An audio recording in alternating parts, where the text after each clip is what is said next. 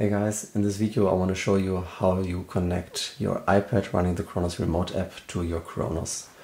Besides the Kronos itself and your iPad, you also need the Apple Camera Connection Kit. It's also sometimes referred to as the USB adapter.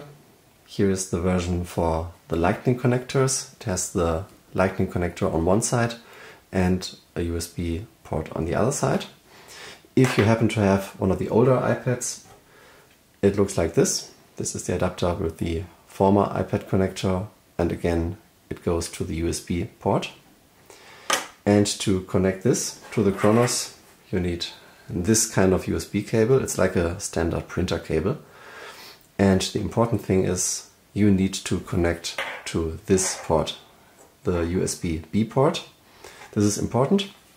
If you try to use the standard Lightning cable, which would connect to this port, it's not going to work. It's going to charge your iPad maybe, but it's not going to do anything regarding the MIDI connection. So you definitely need one of those adapters. I think on the current iPads, which have the USB-C adapter, you just need a USB-C to USB-B cable, and you don't need any adapter here. But I don't happen to have one of those iPads. So all I can show you is this one here with the Lightning connector. And as I said, for the older iPads, the connector looked a bit different. So, and if you do the connection, you need to connect the adapter to your USB cable, plug in the USB cable to the USB-B port of the Kronos, and of course plug in the Lightning connector to your iPad.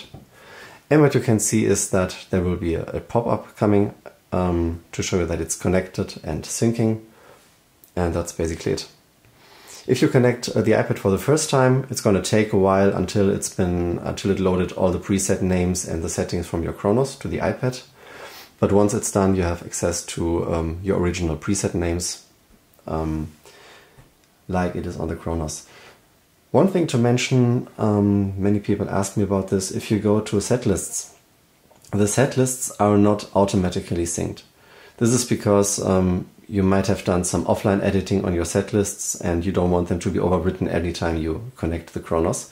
So you need to do this manually, and in order to do this, there's a download button up here just next to the setlist name with the arrow pointing down.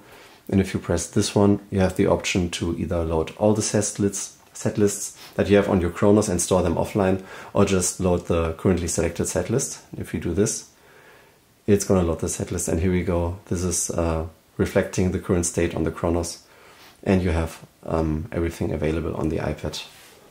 And you have the USB connection, again the USB-B port, standard printer-like cable going to the camera connection kit or USB adapter, and this one goes to your iPad.